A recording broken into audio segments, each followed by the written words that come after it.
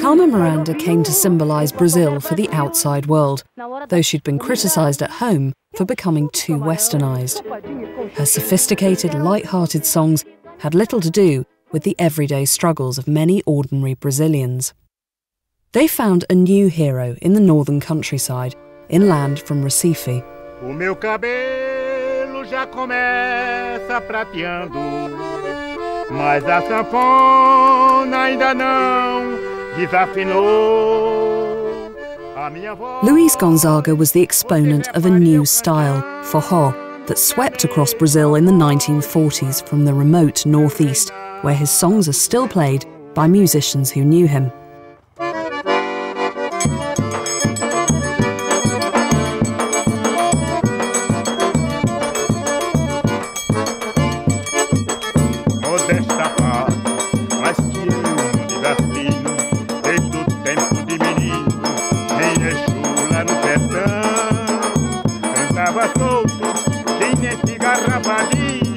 É por isso que hoje em dia ainda sou o rei do baião. Pois não cantava solto, tinha esse garravadia. É por isso que hoje em dia ainda sou o rei do baião.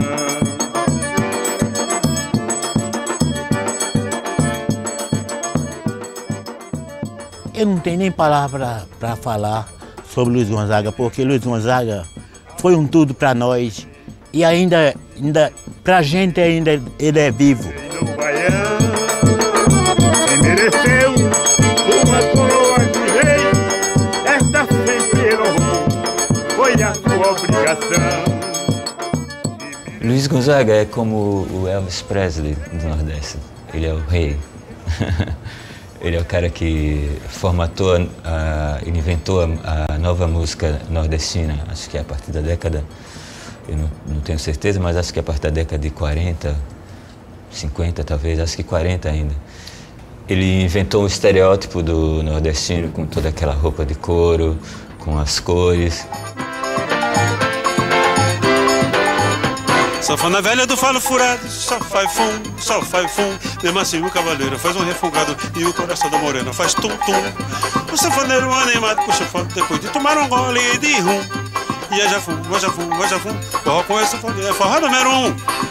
Luis Gonzaga, you can compare him with Bob Marley in reggae, because he really did the melting of the style, you know? And it became very well known because he recorded it, it played on the radio in the 40s, 50s, so he came up with a new rhythm, popular rhythm. It was kind of the same Bob Marley did with reggae in Jamaica.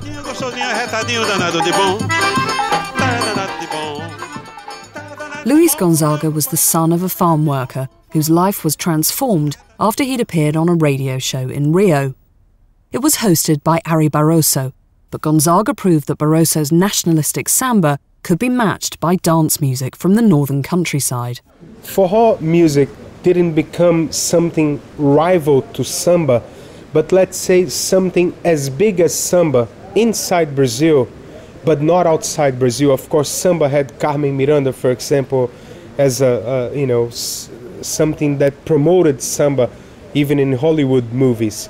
But forró is as much from the people of Brazil, from the real people of Brazil, as samba. This was a new era of migration, as workers from the poor farmlands of the northeast moved south to the cities of Rio de Janeiro and Sao Paulo to look for work. Luis Gonzaga wrote dance songs and sang about the lives of the migrants and those they left behind. Distante da terra, tão seca, mas boa, exposta a garoa, lame o pau. Faz pena o nortista tão forte e tão bravo, viver como escravo nas terras do sul. Ai, ai, ai, ai.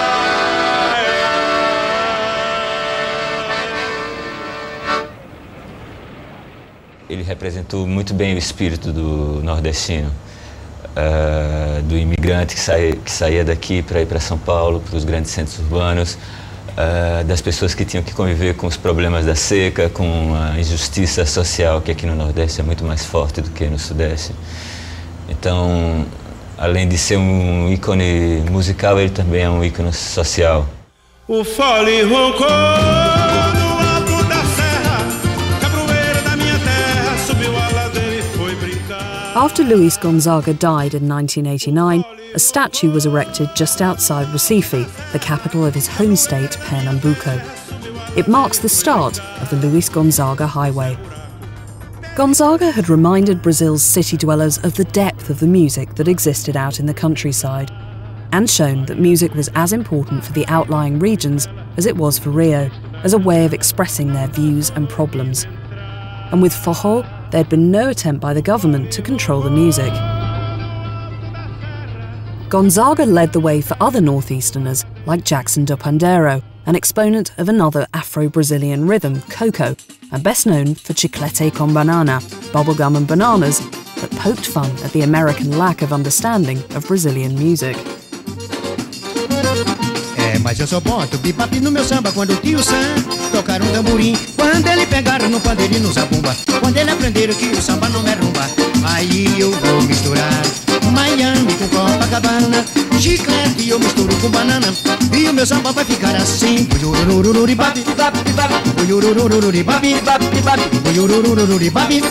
Ai, eu quero ver a confusão.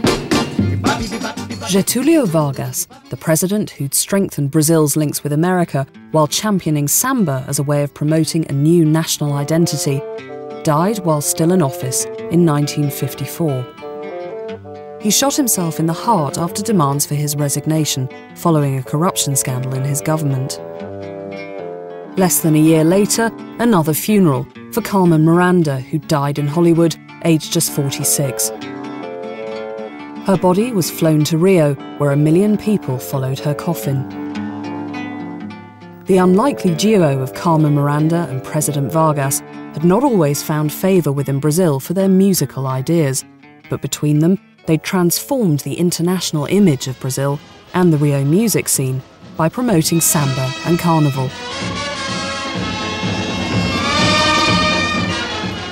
During the final years of Vargas's rule, the carnival celebrations became ever more flamboyant and attracted tourists as well as supporters of the rival samba schools to the parades, judged not just on the music and costumes, but on the themes and ideas they portray.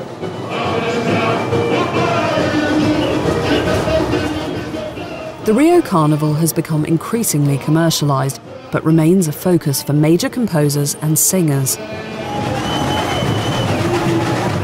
Like the flamboyant Elza Soares, who became associated with Mocidade, a samba school situated in the neighbourhood where she grew up, and which she praises in one of her best-known songs.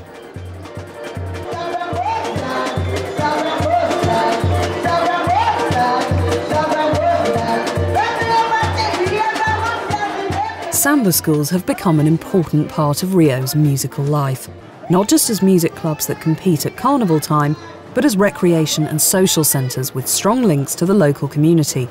Each school still inspires fervent support.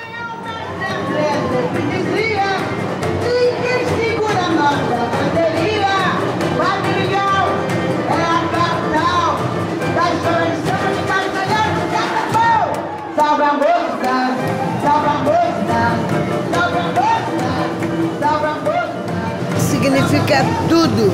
Eu amo essa escola, eu amo essa casa, eu amo esse povo, eu amo essa comunidade. Eu acho que representa tudo, coração. Everybody loves the show. It's a wonderful parade. Great composers have passed through the great samba schools. Every Brazilian has a favorite samba school, like a football team. We all have our favorites.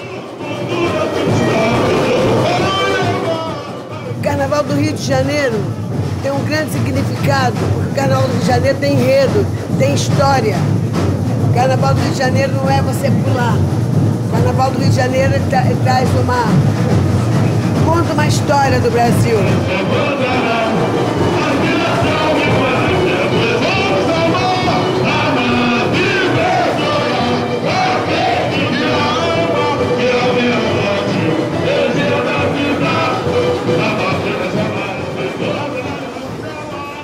President Vargas gave Rio the carnival for which the city became world famous.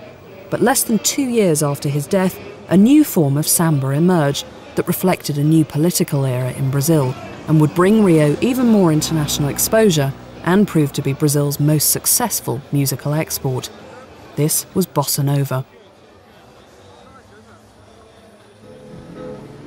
Se você insiste em classificar. This was cool, futuristic new music for a confident new era. President Juscelino Kubitschek set out to transform Brazil with an ambitious program of public works that included the construction of a new federal capital, Brasilia, and the promise of 50 years development in 5.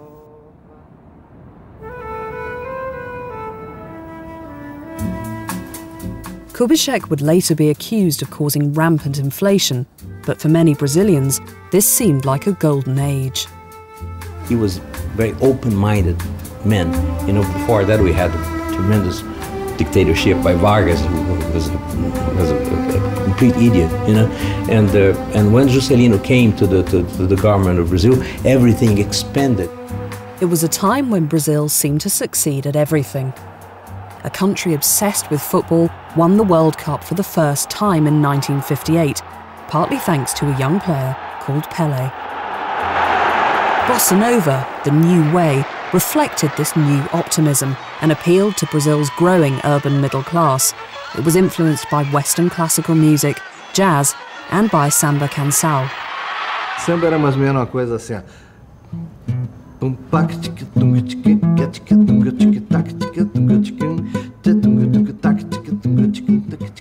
Eu não sei fazer os dois no violão, então eu faço com a boca e violão, né? E a bossa, ela vem um pouco mais suave, né? E um pouco mais definida pra gente. Tipo...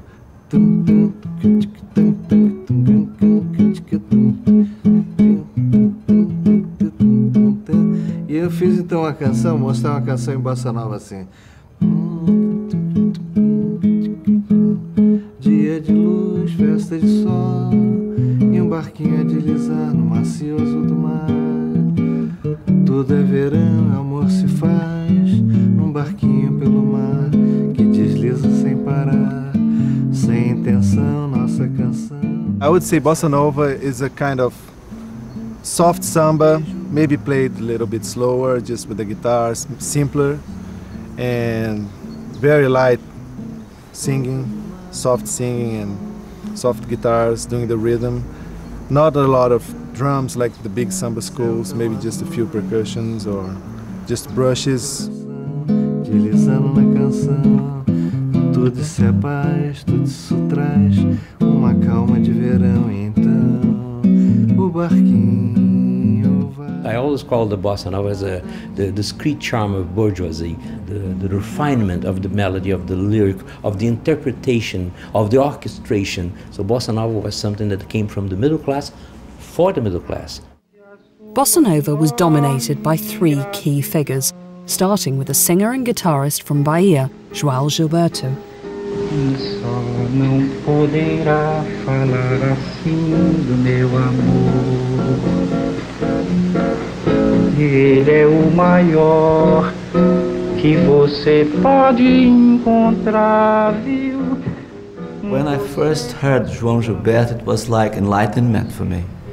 You know, it was like incredible revelation of everything, of aesthetic criteria and deep emotions, and most of all, hope in Brazil.